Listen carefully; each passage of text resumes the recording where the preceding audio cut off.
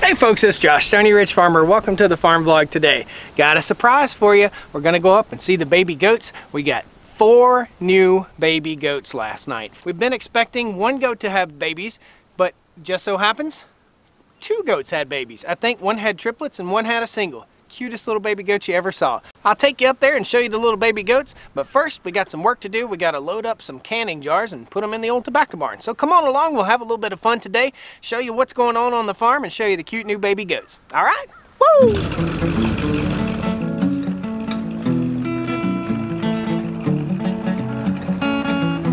Stoney Ridge Farm, Stoney Ridge. Farm. Woo! Okay. So inside these containers, these totes, are all canning jars.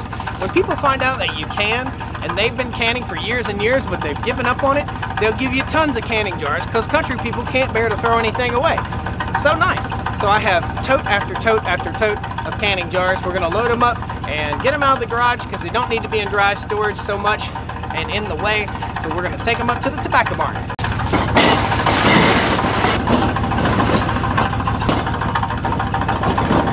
Some of these canning jars date back to the early 1900s. Really cool to use something like that that's been used for so many years. Just think of all the families that have been fed by these old canning jars. Check that guy out. Who knows what kind of moonshine was in that? Might have been some good moonshine. That's a load of canning jars.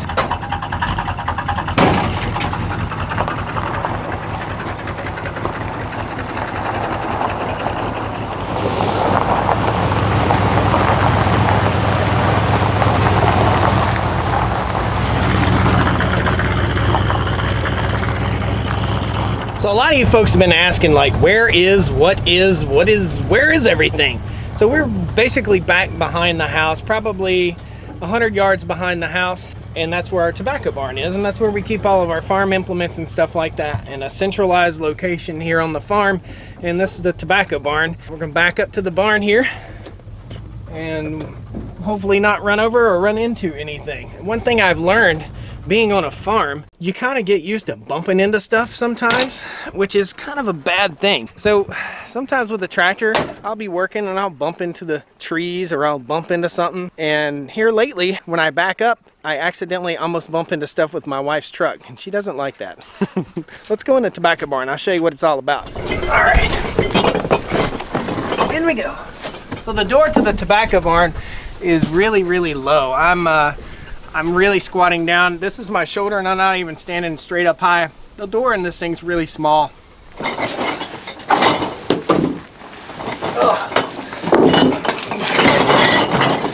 So the tobacco barn is a circa, I want to say, turn of the century, probably 1910-ish building. This is a building where they hung tobacco up.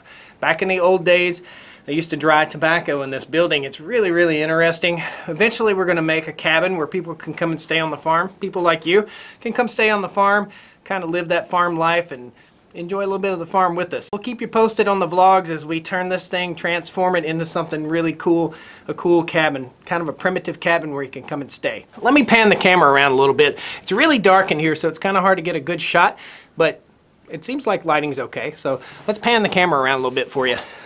Up in the rafters, these things are called pier poles, okay?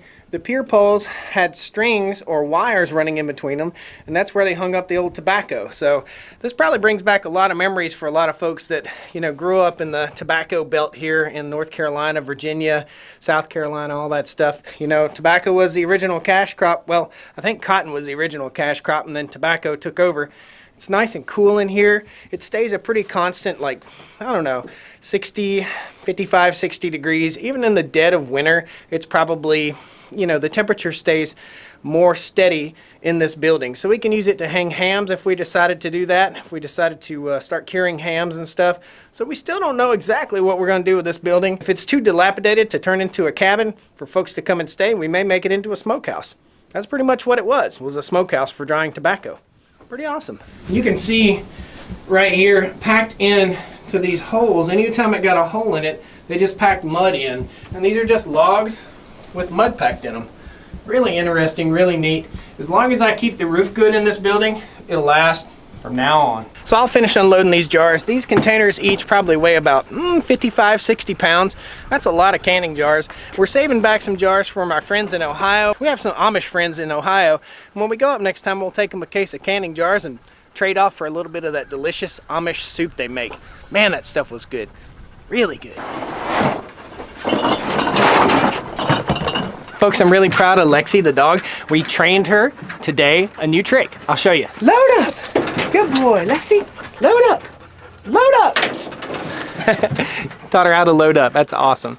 Now we have Buddy trained to only unload when we put our hand on his head so that he doesn't jump out of the truck while it's moving. Watch. Come here, buddy. Unload. Good boy. Now, load up! Good girls and boys. Good dogs.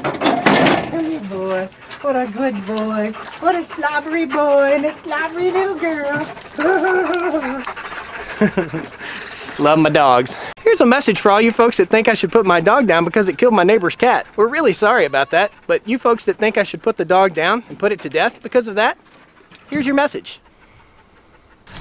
We've got to go down and get the gator because we cannot drive the truck in the field. It's just too soft and mushy right now. All this new ground that we just tilled up, it's just too soft. You can't take a truck on it. Listen to how good the $100 truck starts. Boom shakalaka, baby. Nice. So earlier today I came up to check on the goats and I discovered something totally unexpected. I had no idea that we were gonna have babies last night. So we had 4 new baby goats. I think one had triplets and one had a single baby. We'll show you. We'll get you a shot of the cute little babies.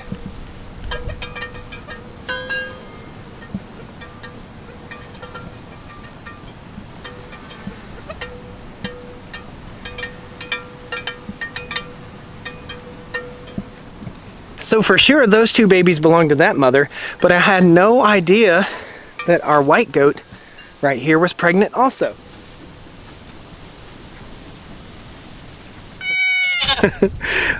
Look how tiny this little goat is. Isn't it cute? You little baby. Gosh, I really love my life here on the farm. You little sweetie. Here you go. Go see your mama. Now there's something concerning to me. There's a baby in here that's laying down. He should be up, he should be moving, he should be nursing. So we gotta check into that and see what's going on. Come on. You gotta get up, you gotta move.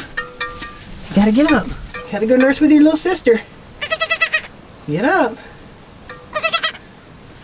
Go ahead. Go nurse.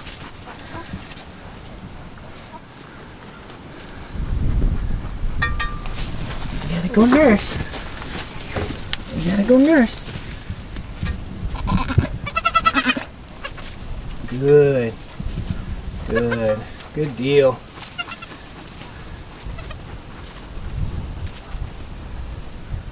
Good deal.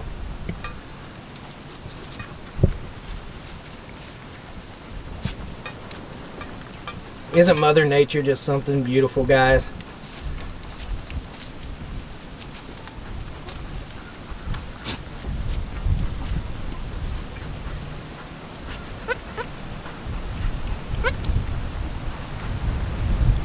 Good. Good babies.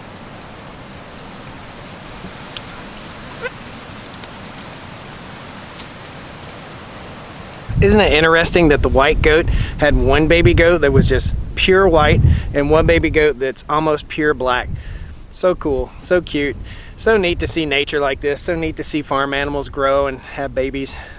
Really enjoy this. Guys, I'll get you a little more footage of the baby goats.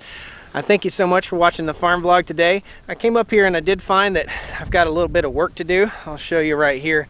So if you look, the fence is kind of buried up in the hay there. So I got to get the pitchfork and clean all that up and get to work. So thanks a lot, guys. Got work to do, got more stuff to do. I got spring fever, everything's beautiful. The flowers are starting to bloom, the honeybees are active. We're gonna get in those beehives soon too. So be sure you click the like button, subscribe to the channel, and be sure you click the like button and click that like button and subscribe to the channel if you're not already subscribed, guys. Thanks a lot for joining me here. I'll get you some more footage of the pretty little baby goat. It's so beautiful to see nature at work. Thanks, guys. In the land of the free and the home of the brave, I'm proud of who I am and I'm proud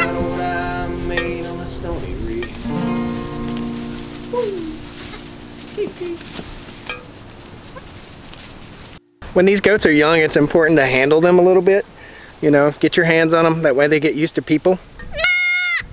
Sometimes they don't like it.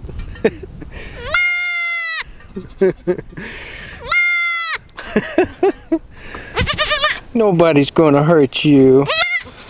Come on. There you go.